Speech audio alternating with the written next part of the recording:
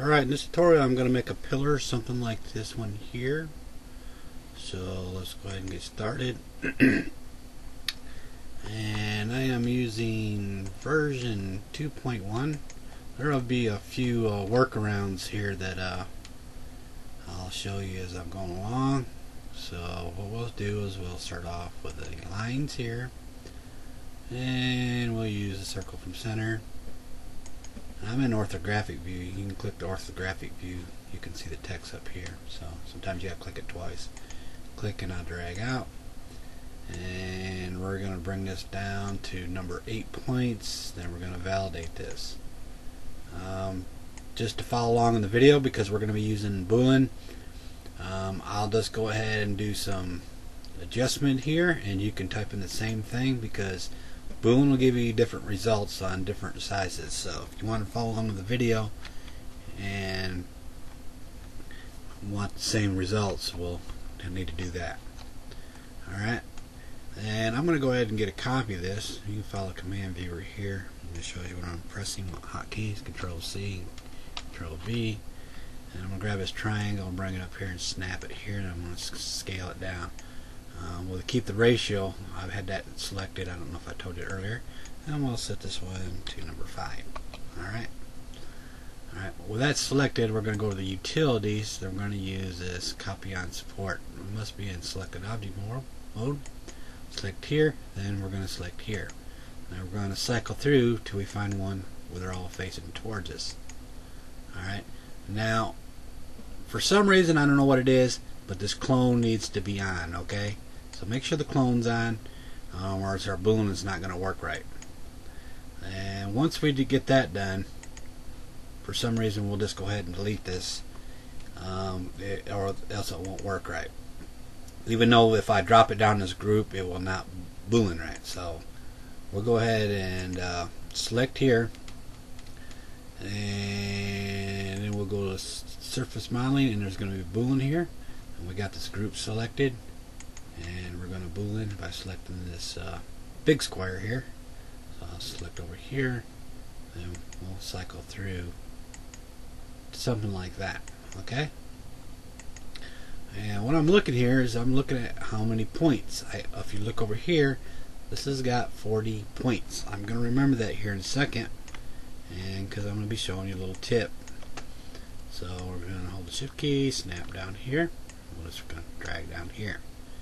And I'm going to hold the control key, and I'm going to drag up. Turn the transparency off.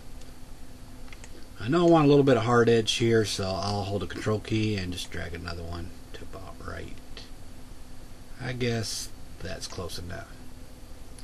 Vertex modeling, then I'm going to close this hole here. Alright, now we're going to go ahead and we're going to go to top view here. And I want to kind of blend this into a shape of going into a circle. So we'll go to the lines tab, circle from center, and we'll click and drag out. Now remember, the other one had 40 points, so let's make this 40 points. And we'll validate that. I'll hold the shift key to kind of snap it. So we'll go into the center and we'll scale it down something like this. Alright, go back to top view mode. Let's bring that to the top. And I want to bring this fairly close to this the pillar on the bottom. I'm going to hold the control key, and I'm just going to drag up a little bit something.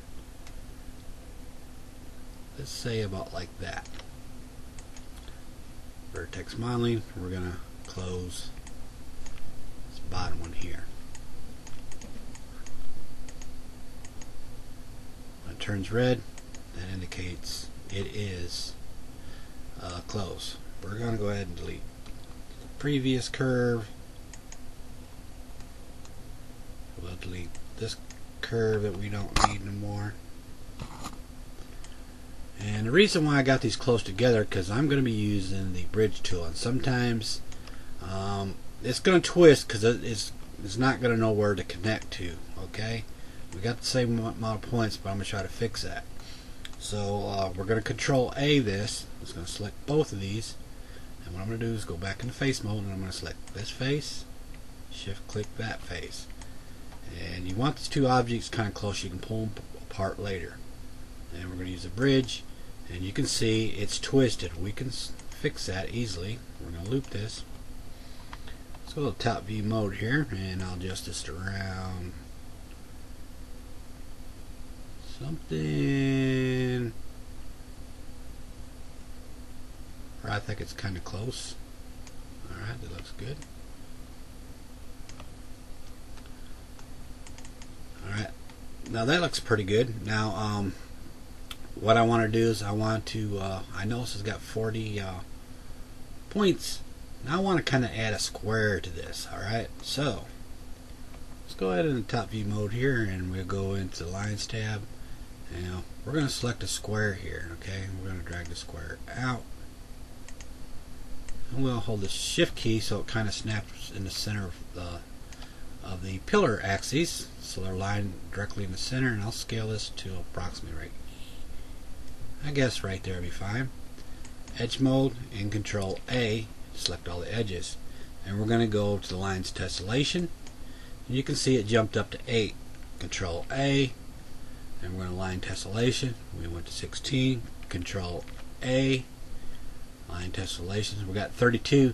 Now if I do this again, it's going to jump more than 40, so I'll just prove a point here. Control A and line tessellation. Now we got 64. We don't need that many, so we want to get 40. And what I'm going to do is I'm going to select here. We got 32, so 33, 34, 35, 36. See right here. I think I counted it right. 32, 33, 34, 35, 36, 37, 38, 39, 40. And we're going to line tessellate that. Alright, now we got 40 points. Okay, we're going to bring this one close to the pillar. We want to keep it kind of close, because when we bridge it, make sure it kind of bridges pretty close to the previous edge, like this one close down here. It kind of helps it a little bit, and when they're closer, we can bring these up, we can drag these apart if we want to later. Hold the Control key, edge mode, vertex modeling, and we're going to go ahead and close this bottom one here. And let's go ahead and do the same one for this one here. I'm going to close that one. Alright. Then Control A to select both of these. I got all three. There must be, oh, the curve. We'll get that curve out of here. Let's do that again. And then we're going to go ahead and go to face mode. Select that face. And we're going to select this face here. As you can see right here. Alright. Then we're going to bridge these together. So, and of course, it's crooked again. So, not a problem. Top view mode here, and we're going to twist this around to where I think I'm going to eyeball it a little bit. And what I'm doing here is I've been messing with this earlier, so I kind of know how to square this up. You can see how the edges all flow from one edge, flows into the other, then all the way up to here. This is good edge flow. You can see it's good geometry. And when I do this, I'm going to go to top view mode here. To straighten this up, if you look right about right in here, it's going to be hard to see in the video. It's got that little jag right here, and all I'm trying to do is, if I can twist this far enough, should be able to get that jag out. There it goes. Alright, now it's kind of straight. You don't see that jag down there, you'll see it's kind of straight there. Alright, I do want to add a couple edges. Like I said, if we wanted to bring this up, we could, bring this up if we wanted to. Alright, I do want to add, let's loop this here, and we'll split this here a little bit right here, and we'll do the same for this one here.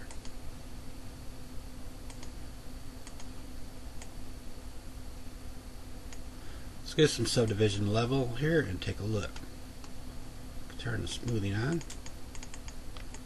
And and we kind of got something like this. Alright, not too bad. And like I said, we can adjust this one here if we wanted to bring this up.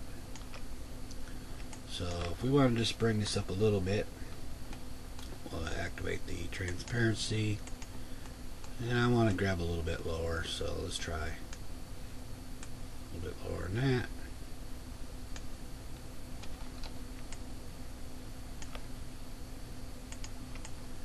Didn't get all the way around. Let's see, let's loop that.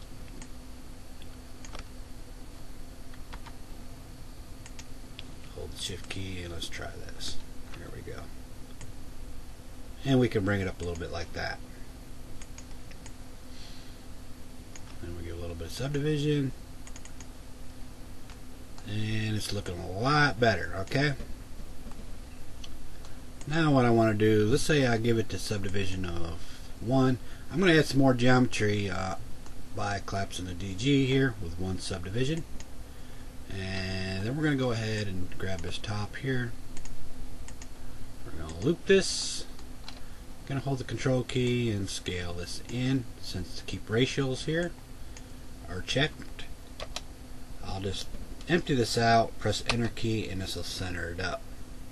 These will bunch these up, and right now I don't want any triangulars, but I think a lot of times what happens in this version, it does go ahead and weld these points with it when it shouldn't be. So let's just see. Okay, it didn't that time, so let's go ahead and ring this, and then we're going to use this connect. It's going to split these right here. Let's double check this one more time. Yeah, we got some triangles here. So we'll just delete that and do this one more time. Control key. Alright, that looks good. Just to double check that one more time. Not being too picky. Okay, now the triangles are gone. I could subdivide it and collapse DG when it has triangles, and that'll turn them into quads anyway, so not a big problem. Okay, I want this a little bit softer here, so I'll loop that, and I'll use this little bevel here, and I'll zoom way in. And let's give it a little bit right about there. Let's give it some subdivision. Alright, looks pretty good there. Alright. Okay, when I get to this point here, I bumped it one more, collapse DG. Then what we're going to do is we're going to mirror this to the side. Alright. Then we're going to go ahead and weld all. Now you can see now it's one object. And these 2 points, the 2 halves are touching, so this was in the middle, and they're actually it actually welded the points also. And if they weren't touching, it would weld 2 separate objects, but just because you weld does not mean it welds the points. Alright, at this point in time, if we want to squish this thing or whatever, we could grab this cube here, and we can scale it or whatever like that. Alright, and let's go ahead and bring this up just a little bit here. And let's say I wanted to do something, I wanted to get a little different here.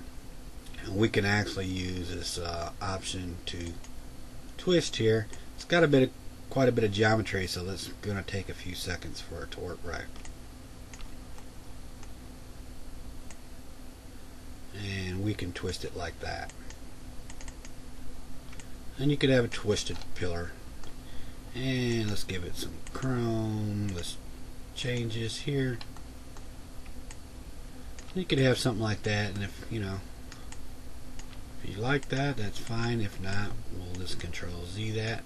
I kind of like the twist action. Just Control Z that, or you can have that one there.